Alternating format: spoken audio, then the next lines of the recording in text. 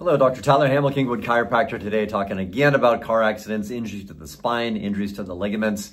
So what happens during a whiplash accident is there is damage to both the spine, the muscle surrounding the spine, sometimes a disc, sometimes a nerve, just depending.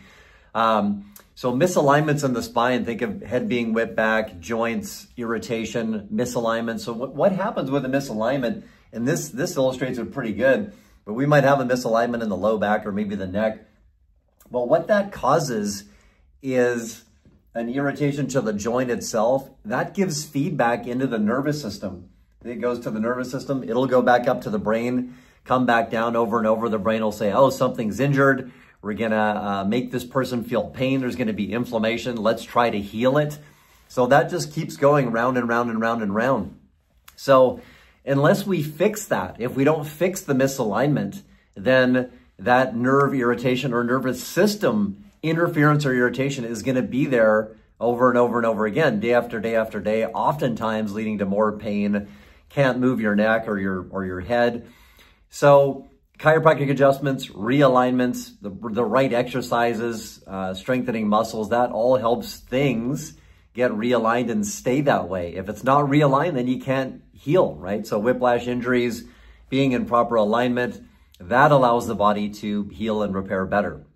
Massage therapy won't fix that. Corrective exercises by themselves won't fix that. Physical therapy itself won't fix that until you realign the spine and take care of that issue. So if you have any questions, please let us know in the chat box below.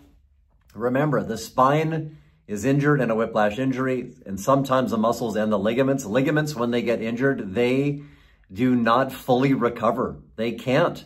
However, we see lots of people get injured, and the main thing is how functional can they be, right? There's lots of people that have sprained their ankle or had whiplash injuries that can do stuff. They can play golf or pickleball or go to the gym or CrossFit.